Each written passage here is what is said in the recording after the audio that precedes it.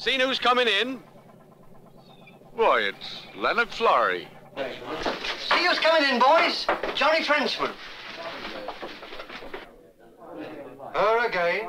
She's got her sauce.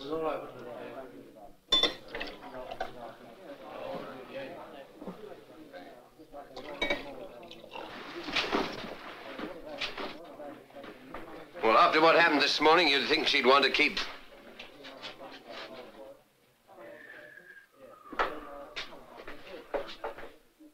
When my grandfather was town crier, he used to go out with his bell and warn folks at times like this. Good idea, too. Ah, they need to be warned. Well, what about it, Dick?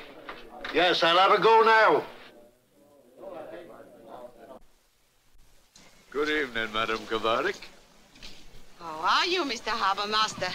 If I remember right, that boat of yours is a 17-tonner. Well?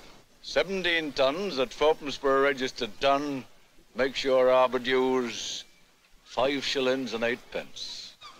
Why, this is a free harbour under stress of weather. The weather's fine enough. There is a storm blowing up over the north coast. This happens to be the south coast. But we were shooting north of Land's End. Well, goodbye, Patron. Goodbye.